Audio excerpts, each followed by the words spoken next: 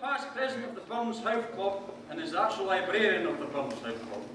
A junior president of the Scottish Southern Counties Burns Association, he was a sports masseur to the Scottish cycling team and physio to the Queen of the South during Psycho's reign as manager. He is the second fastest man in the world on a bike for his age.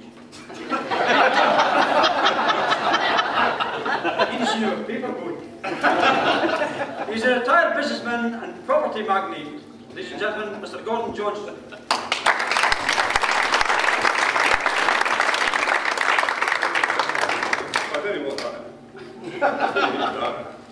Ladies and gentlemen, the poem I'm going to do is known as the Court of Equity. So I'd like to give you a little introduction to the poem before the break. When he's about 26, Robert, already regarded by some of his fellow residents of Mauchline with some disapproval because of his ways. He made things worse by further forming with all three of his friends a club of fornicators. Small, elite body, the Rebel Four, comprised of himself as president, the presiding judge, Smith as the fiscal, Richmond as the clerk, and Hunter as the messenger at arms.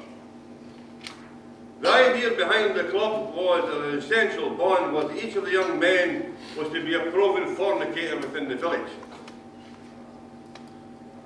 Burns already had a bastard Wayne and love child to Betsy Peyton, and Jean Armour had already advised him that she was now with twins to Burns. Richmond had in fact fulfilled his act of penance in the kirk by having seduced a young lady in the village. And as far as Smith was concerned, he was Burns' favourite in the group because he distinguished himself by impregnating a woman, his mother's servant, a woman more than twice his age, therefore becoming something of a hero. Hunter, the last member of the group, had also been guilty of seducing a young lady, and he was a butcher to trade.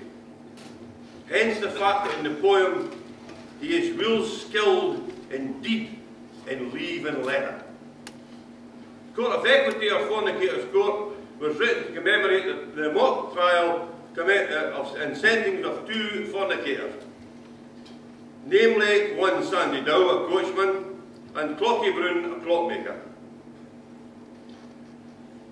Burns believed that if you got a young lady into trouble, he'd stand by her. These two decided against it. Dow was charged with having a relation with Maggie Borland, but being a mason and a brother of Deer, he was given a slight slap on the wrist. Whereas Brown was to be rather severely dealt with. And that, ladies and gentlemen, is the lead up to the poem. In truth, an honour's name, amen. Know all men by these presents plain. The 4th of June in Mauchline gained the year 25 and 7. We, fornicators by profession, as per extractum from each session, have by our brethren constituted a court of equity deputed. The special authorised direction to tap within our strict protection the styed, bursted, quantum maiden with growing life and anguish laden, who by the scoundrel is denied. He who disowns the ruined fair one, and for her wants and woes does care none. The wretch who can refuse assistance to those whom he has given existence. The proof began the dismal flavour when lasses halflings offer favours.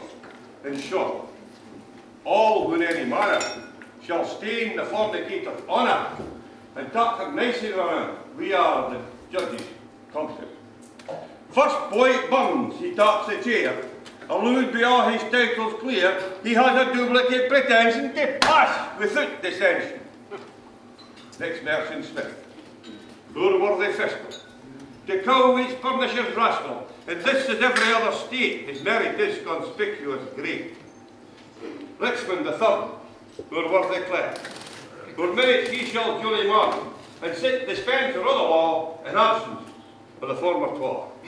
The 4th, poor messenger at Earls, Well, fair all the wild of town. Hunter, a hearty willing brother, well skilled in deed and leave and leather. Without preamble, lesser mere said, we body politic aforesaid. For sake of them for whom and wherefore, we are appointed here to care for. Shall punish contravening truants at the insistence of our constituents, and under proper regulation. Amidst the competition, whereas your fiscal by-petition informs us of a strong suspicion that coachman Dalton and Clocky Brun, both residents in the student. In other words, you, Jock, and Sunday, they've been at work at Hock McGandy, and you the farts have not to let the farts you both deny your right. First Clocky Brun, that witness born and after even being sworn, that ye here up to Hurley Burley, and Jeannie Mitchell Sturley Burley, aye, and blustered at a regulator, there are wheels good like a platter, aye, and further still your tool vandal, a tale that even hell be scandal. The ye made repeated trials with rogues and drafts and doctors' files, next as you thought, with fair infusion, your eggs have gotten way into poison.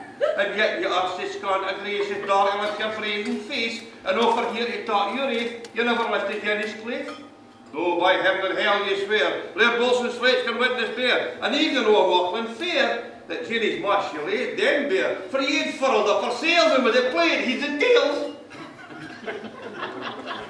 Next coachman down, you are indicted, and publicly ye have been weighted, for half gone deathly at whirling, the petticoats among ye borling, and gain our courage the sickle rattle that's for months after it with a sickle.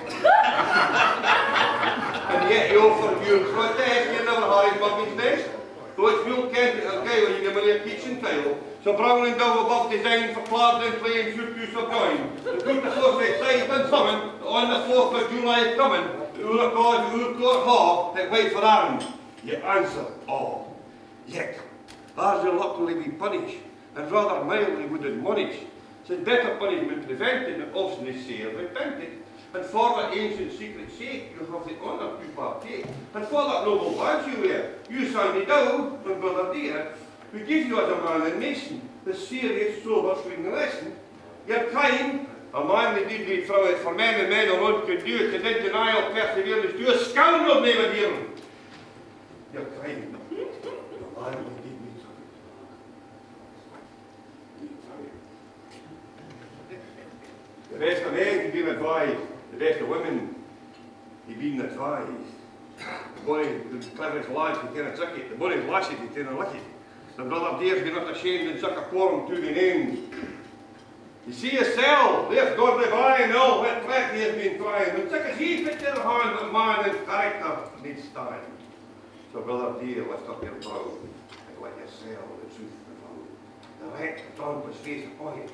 Say, I am the man that done it. And I, Sandy Dow, got made away, and I am fit to these once again. Never mind their solemn reverend faces, the day and proper times and places, and seen and fun I muffled reading, that are done as you and reading, to tell the truth, a manly lesson, doubly proper in the meeting.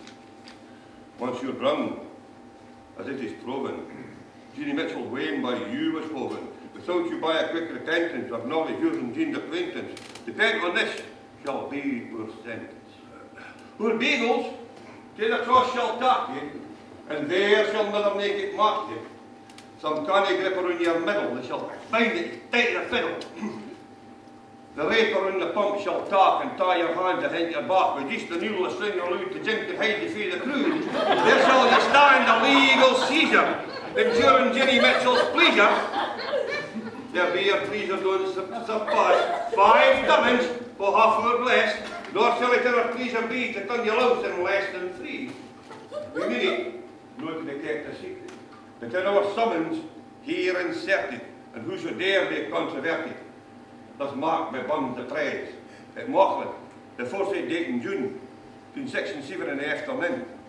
You twa within design, Sandy and Johnny, the summons legally have got it, within the house of John Bell Vintner, and witness hereof, William Hunter.